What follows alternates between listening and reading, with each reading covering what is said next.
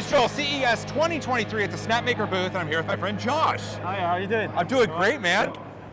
Happy CES. This is really exciting. This is the new one, the Snapmaker Artisan. Now, I had the 3-in-1. The Artisan doesn't just look different. I think it's got some upgraded features, right? Yeah, it's upgraded everywhere. Every single module. Every single module. Yep. All right, take me through it. Okay, so we have a 3D printer, we have the CNC carver, and the laser engraver. I love that you said 3D printer first. 3D printer, CNC engraver, exactly. Laser engraver. So it can cut, and then the laser can engrave, but so for the cutting, it will be mostly for wood, up to 10 millimeters. Okay. And it can also cut through leather. And for, it can cut through leather. It's been used a lot in the fashion industry, like leather bags when they're engraving. And it can also engrave aluminium and stainless steel. And stainless. And stainless steel. For the CNC, 200 watts. 200 the spindle's a 200 watt spindle. Exactly. Okay. So the last one was 50. It's been improved by 150. That's 4x. So now we can even engrave jade. We can do all kinds of rocks.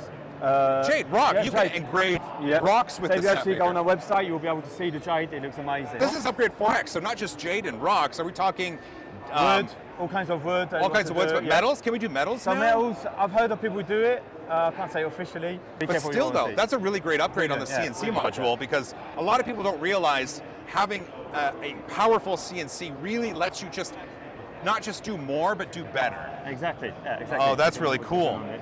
And this is the CNC wasteboard, right? Yeah, so we've got some samples here. For example, we've got this box, so you can actually see we've done both. We've done laser engraving and CNC. Yes, of course. Look at that. So when you put both together, you've got more depth.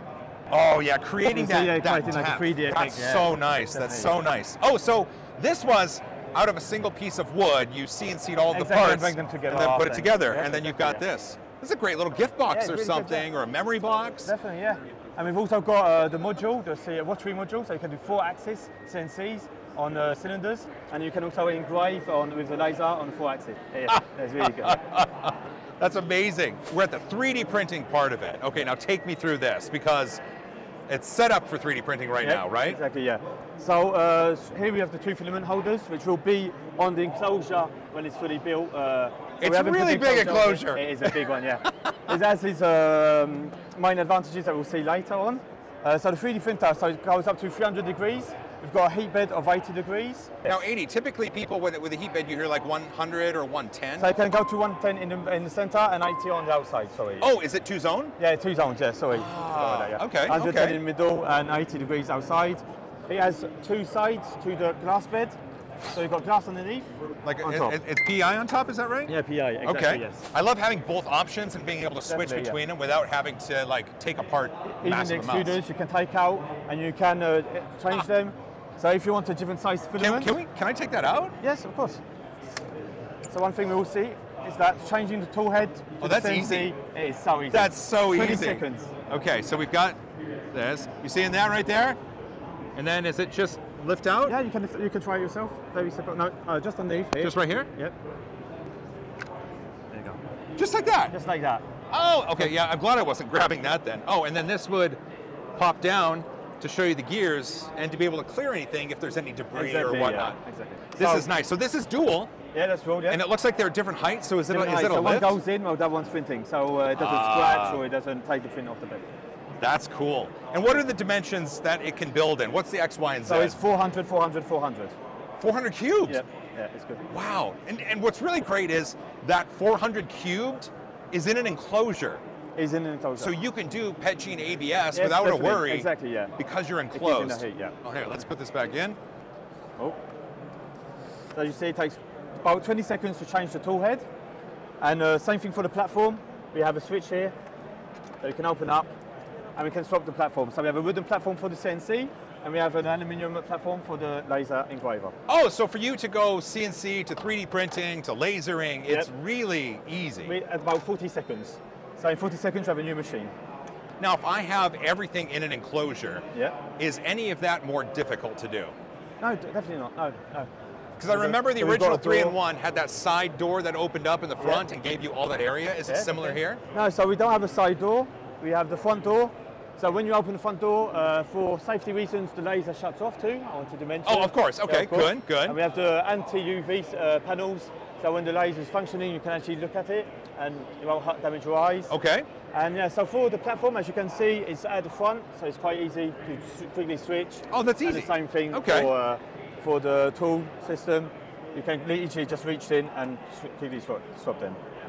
This is really cool. I love the look of it. I love how upgraded it is compared to the original 3-in-1. It looks good in the enclosure too. Everything's lit up with LED lights. When it's lit up, it looks really, really good. Well, I remember the original 3-in-1, when the lights were on, thing. like I had a security camera at the studio and I could see into it. Definitely, And it looked really nice. Exactly, This though, I love this because it used to be you had a tiny little tablet on the front, essentially, that you do the controls A from. lot of people used to drop, so we listened into that. But this though, this is a great way to do it. Talk me through this. It's got Wi-Fi, so you'll be able to send your files in through Wi-Fi. And is it still Luban? Luban that does it? It's still Luban, yeah. Okay. So same software for all 3 modules. We often update the software too. For example, on this one, we'll be getting a software update for the printing speed to bring it up a bit more. Ooh, to do really? vibrations. Yeah. Okay, I'm going to tell you, like the 3D printing on this was always, it was a great experience in the parts that it made. They always look good, but it was a little slow. Yeah. It was a little slow by default, so you're speeding that up. So we're speeding it up, yes. So All at right. the moment it's 180 millimeters per second. And from what I've heard, the update should be coming around this month. This isn't the only machine you're showing. Can we go take a look at the J1? Definitely, yes. Let's do it. So Josh, that was the Artisan. Yep. This is the J1. Yep. Now tell me about this, because I love the look of it. So this is our new IDEX printer. So it goes up to really high speeds. So it can go up to 350 millimeters per second. Really? Yeah. So we've got different modes, like copy mode, you can see here, duplication mode. We have the symmetrical mode, the mirror mode. Oh, the standard modes that a lot of the IDEX system has. Exactly, okay. yes. So if you wanted to print a pair of something, but the left and right of it, you could do it with just one of the models. But with very high speeds. So these batteries, I think they're taking around, they take about 15 to 20 minutes to print both of them at the moment. Because right now with the speeds that are going around the different machines that people are trying to crank them up to, a benchy sub 20 minutes is now kind of like a new benchmark for speed, right? Okay. Because the Bamboo Lab has a 17-minute benchy. The Project R3D 1.5 Daedalus has like a 16.5-minute. Vorons are 4 minutes, 3 minutes, whatever. So you're well within that range of being a high-speed machine. And of course, you're getting 2. And you get 2. You're getting 2, exactly. 2 for 1. And this is printing at the moment, I think at 250 millimeters per second. Okay. So they can go up to 350, so we can get them out quicker. So Josh, let's talk about the build volume here, X, Y, and Z. What is it? So it's 300 times 200 times 200. Oh, okay, so it's a rectangular bed. Exactly, yeah. Got it. This looks like a... It's all made of aluminium, and it's one-piece cast steel. Oh, so sturdy. Yeah, it's very really sturdy. nice very and sturdy. You need to. When you've got high speeds like 350 millimeters per second, you need a sturdy machine for the vibrations. Yeah, that makes sense. It looks very good for educational schools, engineering places, something that just wants a tool they can sit somewhere and use it. Exactly, yeah. So it will be a very good price range that we're still determining right now, but I'd say it will be around $1,300. So for an IDEX printer, all made out of aluminium, we're looking at the best price on the market. We also, for like you said, in schools, you can they don't take too much space. They do print fast, and you get 2 models, so you can make sure that every kid has a print if there's like an hour class or something. I love that. Every kid gets their print. Exactly. Which is quite hard to do at the moment with other printers. That's like. Well, this is great information, Josh, but people are going to want to know more about it. So there's the camera right there. Look at the camera and tell people where they can go to learn more about Snapmaker. So you've got our website, so you can go on our Snapmaker website. All of the information will be there. There's also lots of YouTube videos. Whichever country you're in, you can call our local distributors and they'll have more information too on the J1. There we go. Josh, we can't end it without a high five. You up for it? Definitely, yeah. Thanks a lot, mate.